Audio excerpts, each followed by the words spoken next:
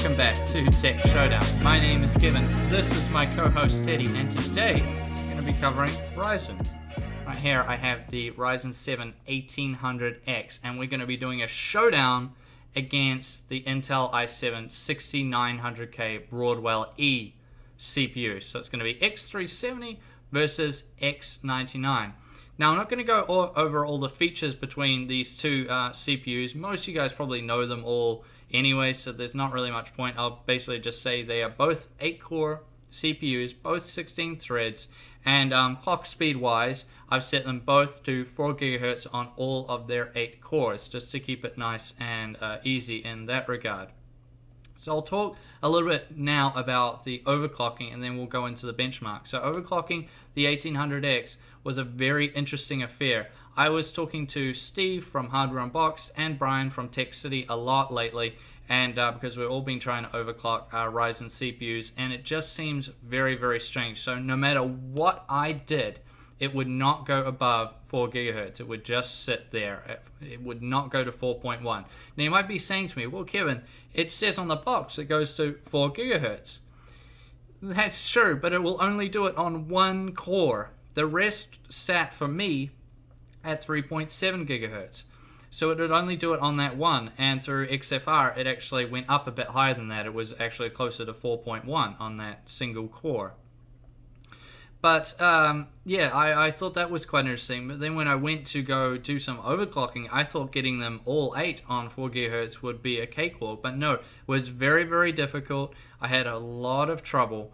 And yeah, it's just a lot of people aren't really managing to get, as of right now, from everything I've heard from all the other reviewers and other people in the industry, it seems like 4 GHz or 4.1 seems to be the go. You maybe, if you get lucky, you'll get 4.2 out of them, but they do not go much higher than that.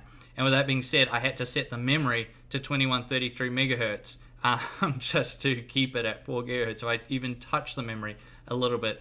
It just wasn't having it. So very interesting in the overclocking department. However, first let's talk about the specs of the rig. So the X370 rig was running the Aorus Gaming 5 motherboard. Very, very solid there. They're both running the exact same Corsair Dominator Platinum memory at 2133 megahertz. The same GPU, the Gigabyte G1 Gaming GTX 1080. So it was nice and fair in that regard. I tried to match everything as best I could to give you guys the most fair showdown I possibly can. So I'll show you what the Broadwell-E, this is actually my personal rig, this is the specs on it. So of course we got the 6900K, same memory, same GPU, all the rest of it. Both of these guys are running pretty decent motherboards as well, so it's not like they're running a bad motherboard. The MSI X99A is Gaming Pro Carbon is a very solid motherboard, and the same with that Aorus Gaming 5, although I think there's still improvements to be made there on that Gigabyte board, which can be handled later on through BIOS updates. But without further ado, let's jump into the benchmarks and see how the 1800X performs versus the 6900K. So first we're going to do some productivity stuff, and then we're going to be jumping into some gaming benchmarks at all 3 major resolutions, 1080p, 1440p, and 4K. So let's get into it.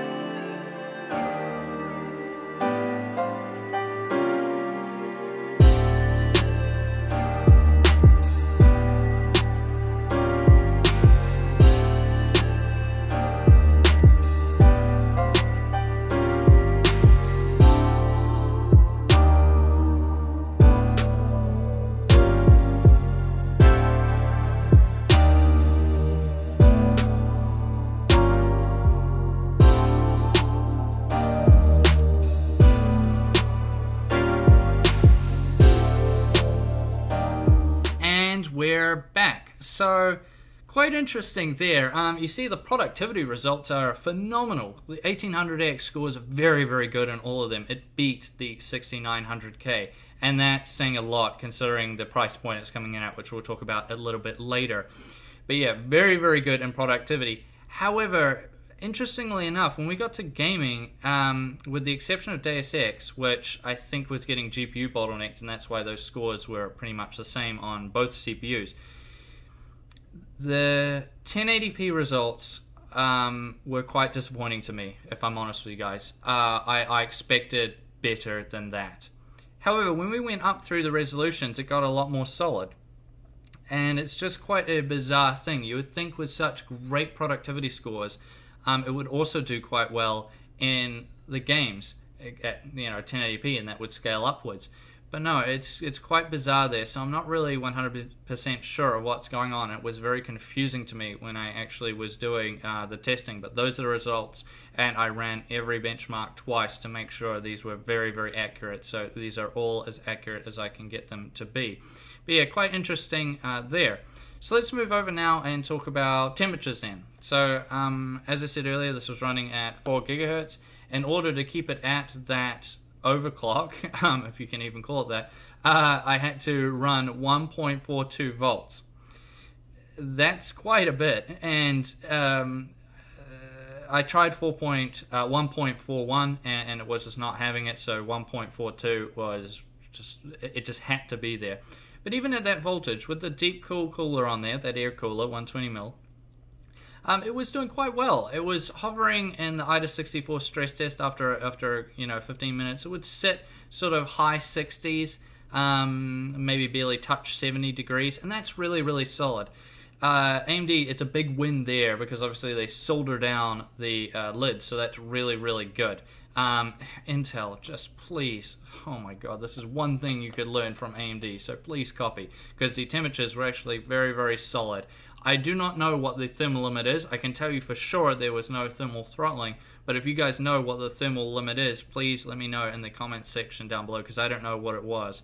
But it was, most of the time in the stress test, it was sitting like 67, 68 type thing, and when you're playing games, it would probably sit around, I don't know, 63 or something like that. So yeah, very solid in the temperatures department. Which brings us now to the conclusion, basically, and what do I make of the Ryzen 7 1800X CPU, and how does it compare to Broadwell-E? So it does great in productivity. If you're a streamer, an editor, a heavy multitasker, anyone who needs it for needs a good CPU for productivity type stuff, this is going to be absolutely fantastic. If you have a business and you're constantly needing to buy these type of CPUs, like maybe you were stuck on Broadwell-E before or Haswell-E, you need it for the productivity type stuff to keep everything nice and efficient, definitely take a look at these guys. If you're not doing any gaming at all, this is going to be a very, very solid CPU in terms of productivity. However, when we get to gaming, it gets a bit more weird. At 1080p, I was quite disappointed. I expected more, and the 1080p results weren't really ideal. At 1440p, it was starting to look better, and at 4K, it was pretty solid. So yeah, in gaming, if you're a person that is only going to be buying a Ryzen CPU, not going to do any productivity at all, just straight pure gaming, then I would say you're probably better off going with a KB Lake CPU. Honestly, even something like a 7600K would be more solid than this if all you are doing is gaming. Now, it's still a powerful CPU, don't get me wrong, and price-wise, when we compare it to the 6900K, it wins big time. So these are the prices in New Zealand. So the 1800X coming in at a pretty solid price, and then look at the 6900K. Wow, what a jump. So there's a huge price discrepancy there between these two 8-core CPUs. And when you bring that into it, I would say that I can really recommend the 1800X if you are a person doing productivity and gaming.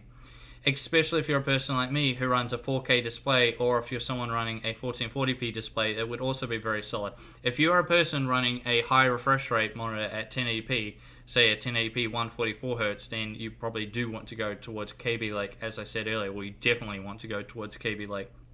So yeah, that's basically how I'm going to sum up this Showdown. If you're a pure gamer, stick to Kaby Lake. If you're someone who's doing gaming and productivity, like me, doing photo editing and gaming, then yeah, you can look towards, especially if you use a high resolution monitor like I do, using a 4K display, then yeah, seriously look at the 1800X, because even though it doesn't do quite as good in gaming, are you really willing to pay all that extra money to get the 6900K? Is it really going to be worth it to you? I don't think so. And if you're just doing purely productivity stuff, then 100% look at this 1800X. It could save your business quite a bit of money. And if you're just someone doing it at home, it will also save you quite a bit of money, and it would do just as solid as the 6900K.